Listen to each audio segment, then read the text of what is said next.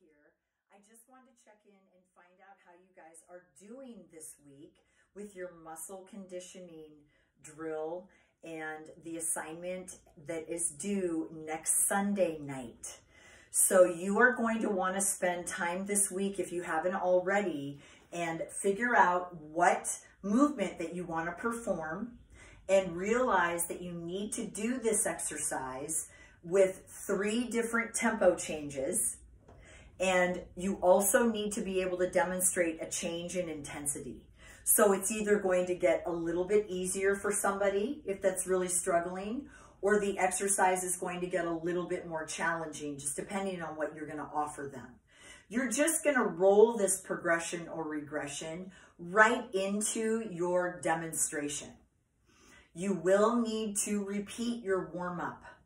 I will not necessarily be grading you on your warm-up, but I will certainly give you feedback because I would like for you to feel really competent with your warm-up. The most important thing you need to walk away from the warm-up understanding is the 32 count phrase. In this particular muscle conditioning assignment, I would like for you to change tempo 3 times. Now, if you're not exactly positive what that means, let me give you a breakdown. Then I'm going to play a little bit of music for you, and you can listen and see what I mean. Watch me do it 2-3 different tempos, and also you can use these tempos. There's only 3 or 4 or 5 different tempos you can actually do. But remember, I don't want you to exactly copy anything that I give you on a video, all right? Now, when you are working with weights, make sure that you have shoes on and ensure that you have a clean, clear space. Your music is easily heard, and I can see your full entire body and hear your voice and music. Those are all components that will be included on the rubric, which you should find tonight in D2L, attached to your announcements and also on your Facebook group. So the rubric for the muscle conditioning component, it will include an intro. You need to say hello and greet people formally. Then I'm going to have an opportunity for you to either gain points for doing your warm-up or no points if you don't do the warm-up. Again, not a lot of, you're not going to fail. If you do the warm-up, you're going to do well. If I can give you feedback that will help you do it better, I will. But if you do the warm-up, you're going to get full points. So don't forget your warm-up and practice the 32 count phrase. Then when you get to the muscle conditioning section, you can literally break away from the warm-up. All right, thanks you guys. Wonderful job getting warmed up. Now we're going to focus on an upper body exercise, and we're going to be grabbing weights. So if you've got some 5-pound weights or some 10-pound weights, you can use those. Now, if you don't have weights in your home and you still want to work along with me, can you check in your cupboards and see if you have any cans or jars, something that won't break if you drop it, that you can use while we're exercising today, because that's a load also, and it will help you get stronger. So those are options that you might want to consider if you don't have any weights at your very own home.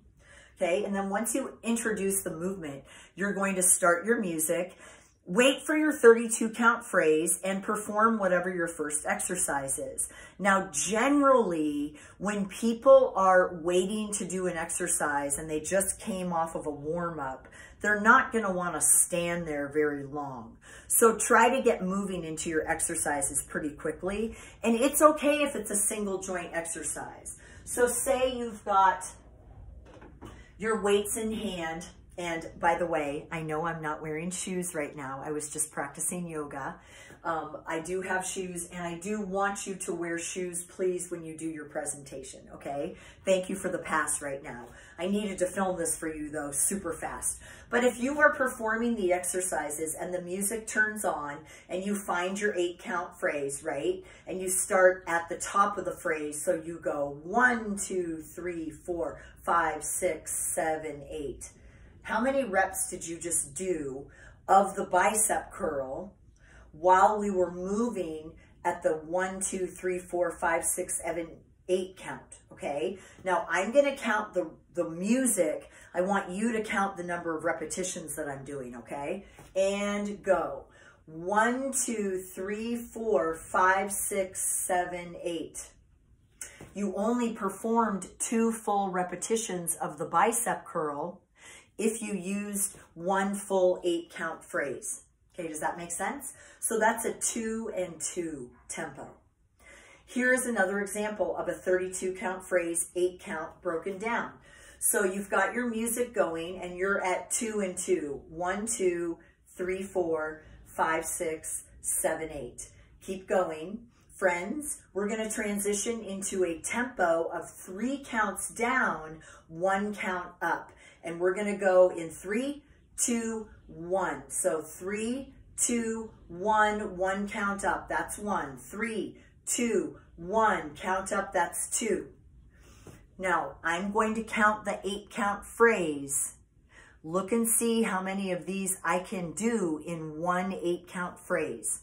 3 counts down, 1 count up is the tempo. Are you ready? 3, 2, 1, up is what you're going to be counting. And I'll start the music. Ready? 1, 2, 3, 4, 5, 6, 7, 8. 2, 2, 3, 4, 5, 6, 7, 8. 3, 2, 3, 4, 5, 6, 7, 8. 4, 2, 3, 4, 5, 6, 7, 8. So if you want to do 4 of the biceps curls at a 3 down, 1 count up tempo, you're going to have to use a full 32 count phrase. That's your second example of a tempo change. Here's another tempo change. Let me give you another body part. If you're doing a lower body exercise, say a squat or a lunge, and you want to change tempo, keep in mind, how many exercises can you complete in the 8 count phrase? That's how you're going to find your tempo. So the music will start, which I'll play for sample for you in just a moment. But if you're doing lower body, remember the music goes 1, 2, 3, 4, 5, 6, 7, 8. I'm going to do a 2 count squat. Ready? 1, 2, 3, 4, 5, 6, 7, 8. How many squats can I do in an 8 count? 1, 2, 3, 4, 5, 6, 7, 8. If I count a full out 8 count, I can go down once and come back up once. If I want to go down and up 2 times, how many 8 counts is that going to take me? Ready? 1, 2, 3, 4, 5, 6, 7, 8. So if you're going to go down, up, that's going to be 1 8 count. Now take that, down, up. 1, 2, 3, 4, 5, 6, 7, 8. Let's go 3, 2, 1, power up. 3, 2, 1, power up. Let's go down and power up 3, or go slow up. Down, 3, up, right? Now, if you want to change and add a little bit more intensity to this exercise, last time with the tempo of 3 up, let's go 3 down and power up if you want more intensity. 3 down and power up. If you don't want to jump, another way is you can rise up on your toes. 3, 2, 1, rise up on your toes. So there are some examples of progressions and regressions, and some examples of tempo changes. Now remember, weights can get tricky because sometimes students want to decrease the load by simply picking up or putting down weights. And although that is true and would be the case if you were doing group training or personal training one-on-one, that is not always going to work in a group fitness setting. And that is the reason why I'm not allowing you to do that in this particular presentation. However, I know that in some cases it will work. But for this assignment, that's not what I'm looking for.